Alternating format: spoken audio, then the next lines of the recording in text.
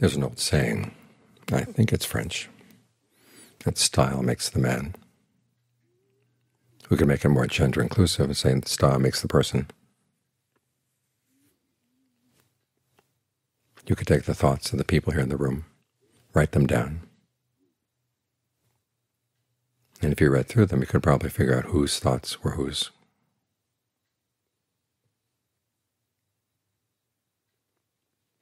And it's the way we think, that the way we express our thoughts, that's what determines what we become. Think of the first verse in the Dhammapada. The mind is the forerunner of all phenomena.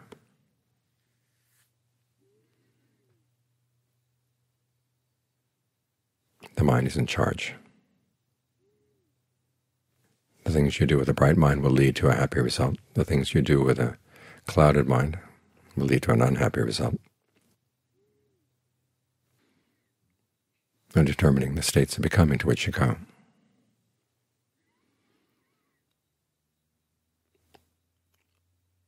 And so if you want to see how you would go about dying, look at the way you go about living. It'd be the same style. It's particularly clear in the way you meditate. John Fuhr had a student who had extremely strong powers of concentration.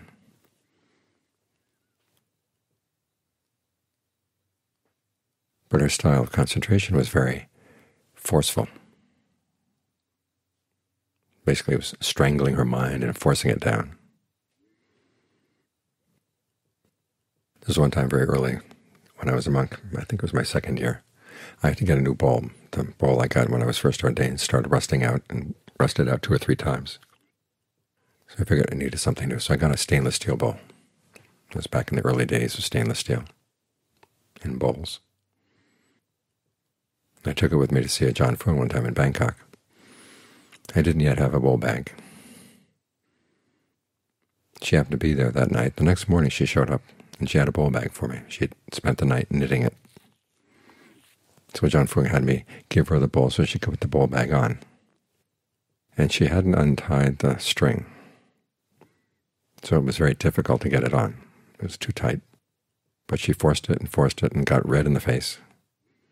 And you could almost see her swearing to herself as she was trying to get it on, and she finally got it on.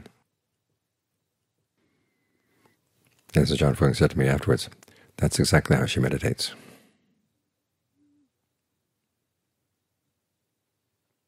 So look at the style of your meditation, how you create the state of becoming here in the mind with the breath, and how you begin to observe the mind as it creates states of becoming to go away from the breath. It's in both of these areas that you're going to be learning about the process of becoming. And you begin to see the way you go from one becoming to the next, or the way one becoming replaces another. It will be pretty much the same way at death. There's a question sometimes, what is it that goes from one state of becoming to another? The Buddha never talks about what it is. He talks about the process. But you think about it as going from one dream to another. You never ask, well, what is it that went from the first dream to the second dream? There's a desire, there's a bit of craving and clinging, and then a new nucleus of a new becoming forms around that and replaces the old one as the old one passes away. This is the process of dreaming, this is the process of dying, this is the process of distraction as you meditate. To be a little kernel. You're with the breath, but part of the mind is not with the breath, it's planning its escape. And it plants a seed. It wants to go someplace. Sometimes it will go anywhere just to get away. Other times it's more specific. But then it hides the seed from itself, pretends that it didn't happen. This is something we all have to watch out for, the extent to which the mind lies to itself. And John Chow once noted that this is the first thing you really have to learn when you're meditating and observing the mind, is to see how much the mind does lie to itself. It tells itself, I'm with the breath, but it's already planning its escape. And then when your mindfulness lapses, your alertness lapses, then the seed will suddenly sprout, and there you are, off someplace else. What you've got to do is be alert to the fact that the mind will go, and then look for the telltale signs. And the best way to do that is to stop the new becoming as soon as you realize that you've left the breath. We're not here to wander around. We're here to stay with the breath and to understand the mind in the process. So you stop the becoming, let the loose ends dangle, and come right back to the breath.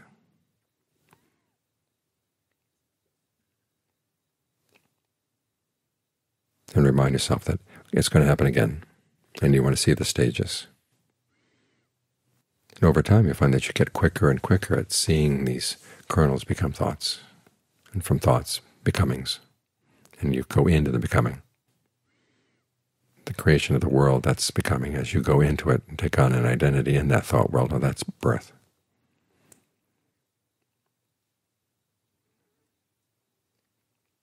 And the best way to get some control over this process is to learn some restraint.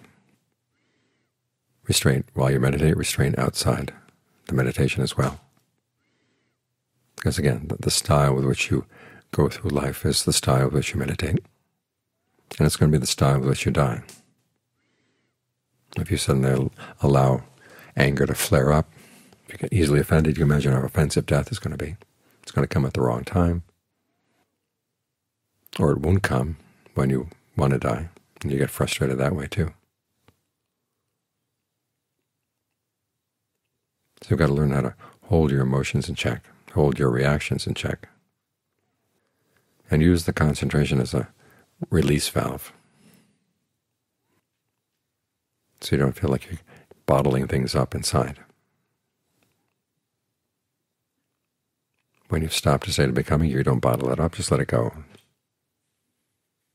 Loosen it. Give it its freedom, but you don't go with it.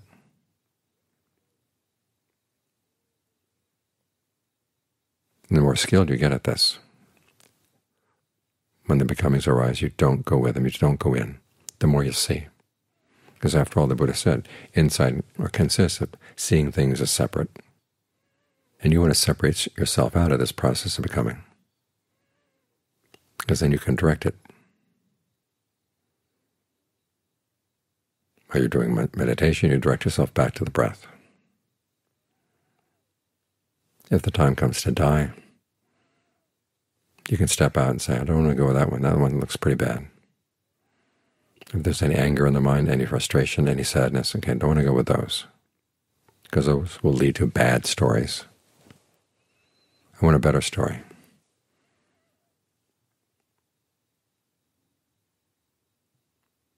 And that ability to hold the mind in check, to restrain it, is going to be your salvation. So look at the style with which you meditate. It's going to teach you a lot.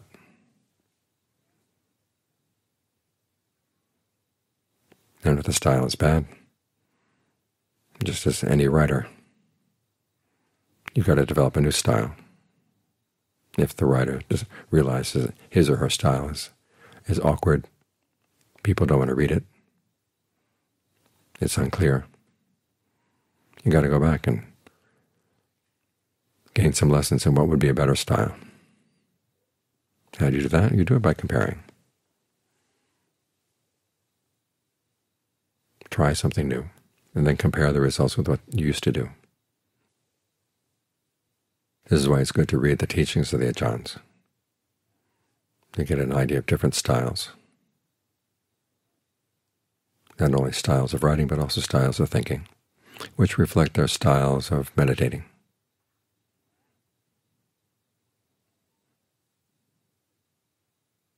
You can think of Dogen. He kept saying that Dogen just taught just sitting, and the modern interpretation is that you just sat there and didn't do anything, didn't think anything. But you look at his writings. These are not the writings of someone who just sat there not thinking. As he said, when you're sitting, you investigate. Is the mind sitting in the body? Is the body sitting in the mind? You ask questions about what's going on right here, right now, to question your perceptions, to take them apart. You de-think your thinking, or you de-perceive your perceptions. You can read a John Mahabharata, you can read a John Lee. Their styles are very different.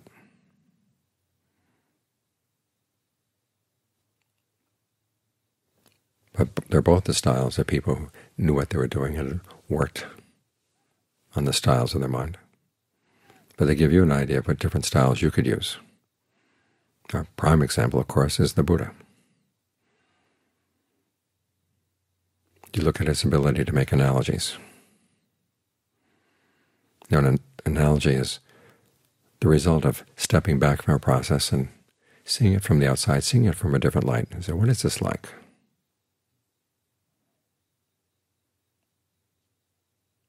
And in what way am I being stupid? If you can compare yourself, the way you do things, with something really stupid, then it helps separate you from those ways of doing things.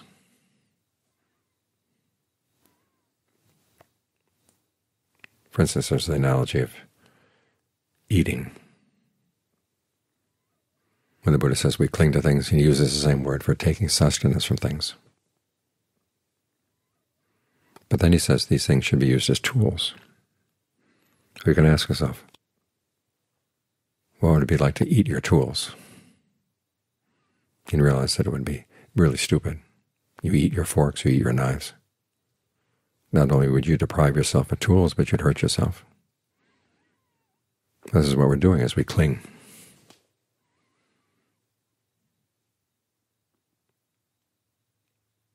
So learn to step outside of your becomings. Get a sense of your own style. And when you see there's a problem with the style, realize, okay, you can't just let it be that way. Just say, this is just the way I am. This is the way I do things. Because this is the way I meditate. This is the way I live. It's going to be the way I die.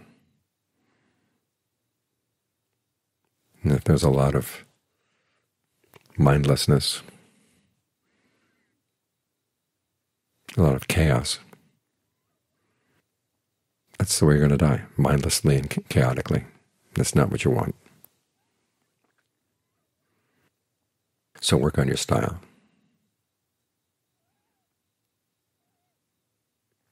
Both as you go through the day and as you meditate. This is one of the reasons why the Forest of John's placed so much emphasis on how you clean things, how you arrange things.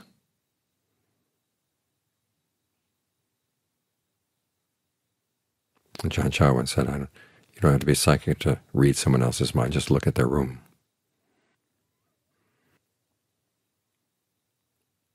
So sometimes the change in style, you start from the outside and you work in, you go out and you clean your room, get very meticulous about keeping it clean, and it will have an effect on the mind.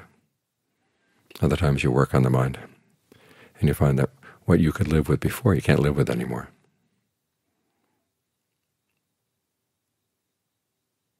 So we work on things from all around, from the inside out, from the outside in.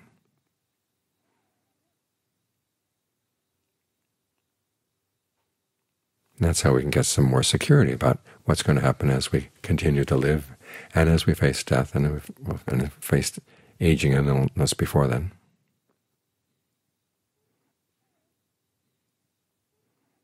It's all a matter of style.